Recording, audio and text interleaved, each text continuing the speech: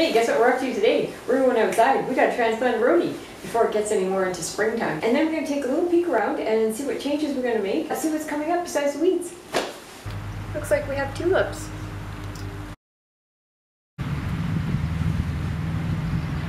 There's a few more coming up here.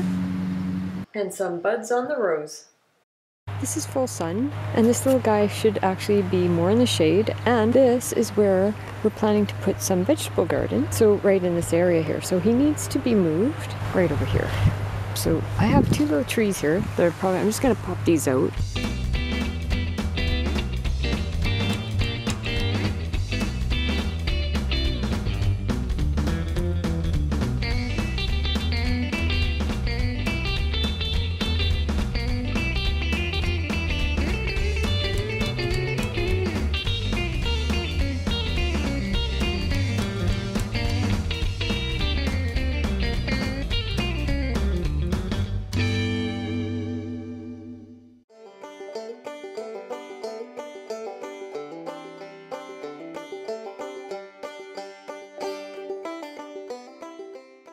And that's a redwood cedar.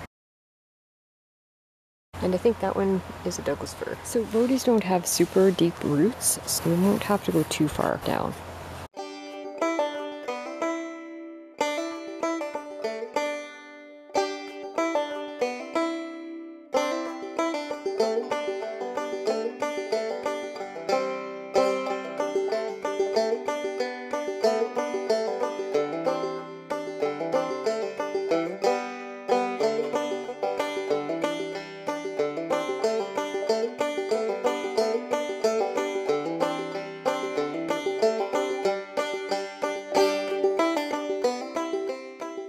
We think the original owners may have planted this over 30 years ago, and they used landscape fabric everywhere, which isn't a problem if you don't plan to plant anything. But now that we want to work this area, we have to remove it all, which we have, but we still find some of it around the roots. This really was compact dirt, so I'm just kind of working the dirt, trying to loosen everything up and find the roots to the rhodie.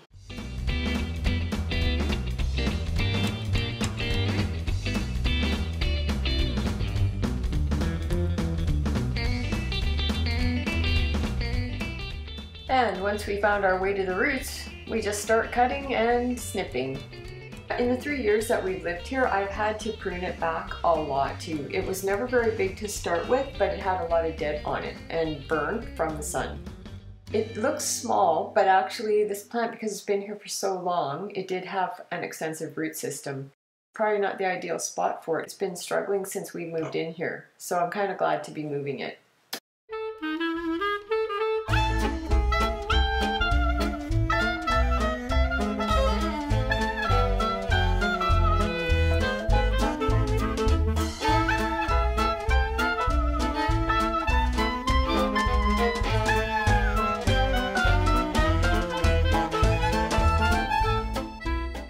And then it started raining here, so I had to take the camera inside, but I wanted to continue because I really wanted to get this done. So I just continued on.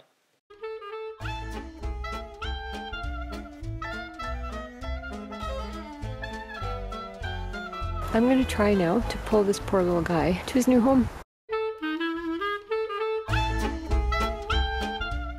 So, tried as I might, I could barely budget. It was so heavy with all the clay on the roots there and just having such a big root system. I had to leave it. I got it out, but I had to leave it and find help. And by then it was quite late. We just put it on a tarp and we just drug it over to its new home. We put it onto a tarp and we just pulled it over and plunked it in. So you want to make sure for rhodies you don't bury them too deep. And then we just watered it in. It's really good. We give it some compost. It's in the shade here, a little bit of, it'll get some sunlight still. But here we're just going to see how he does. Maybe an Annabelle hydrangea over behind here. We'll see. Anyway, so hopefully he'll be okay there. And yeah, so that was our little transplant. Anyway, so thanks for popping by, and we'll catch you on the next one.